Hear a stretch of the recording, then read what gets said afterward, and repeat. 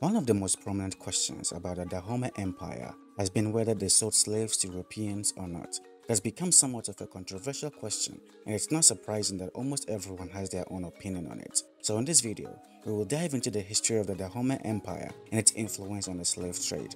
But before we get into this, kindly subscribe to this channel and leave a like on this video. Thank you. The Dahomey Empire didn't just spring up from nothing, but went through a series of events that led them to become one of the most powerful kingdoms in West Africa. So, to better understand the history of this African kingdom, we need to take a step back and look at where its history began. The Dahomey hail from a group called the Aja, a people indigenous to the southwestern part of Benin and the southeastern part of Togo. Their oral history claims they arrived in southern Benin from Todo on the Mona River sometime between the 12th and 13th century. They formed the town of Alada, which bordered the Great Oyo Kingdom. It is believed that they mixed with the local population and formed the Fon ethnic group. And as with all great kingdoms, there was bound to be a power struggle of some sort.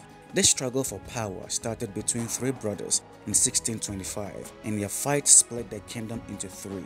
One brother moved inland and founded the town of Abome, which would later become the capital of Dahomey. Another took the coastal town of Ajachi, later renamed Porto Novo by the Portuguese slave traders.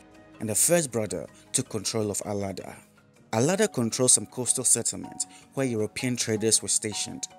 These coastal settlements set up the selling of slaves to the Europeans throughout the late 17th and early 18th century.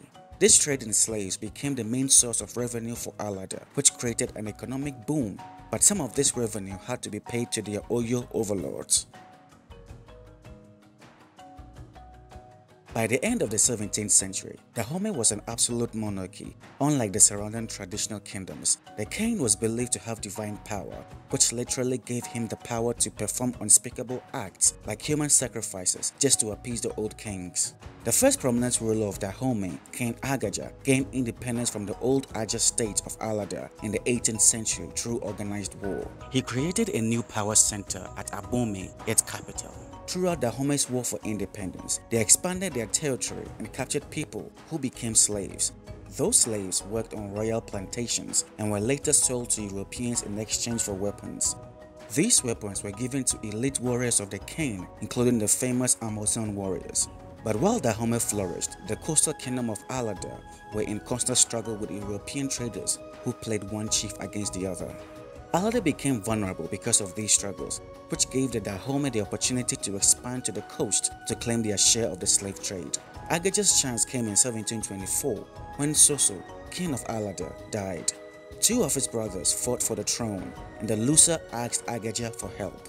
Agaja marched into Alada with his army, but instead of restoring his ally on the throne, he took over Alada and exiled both contenders. Agaja conquered the surrounding kingdoms, but this came at a cost. His expansion created tension between him and the powerful Oyo Empire, which ended in a war that lasted from 1726 to 1730. Agaja was no match for the mighty Oyo Empire, and it is believed that he burned down his capital and dispersed his subjects to try to deter the enemy, with little success. But in the end, Agaja lost the war. He was forced to sign a peace treaty, accept Oyo's rule, pay annual tribute, and move his capital from Adome to Alada. Agaja quickly re-established his relationship with the Europeans, where he continued to sell slaves in exchange for guns and the safe passage of European slave traders. But the Oyo Empire invaded again because Agaja failed to pay tribute.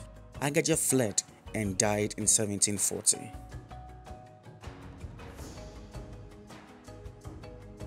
After his death, his son succeeded him, who also continued to sell slaves to European traders when he found out that the treasury was empty. By 1750, the slave trade was efficiently organized and it looked as if it solved Dahomey's problems.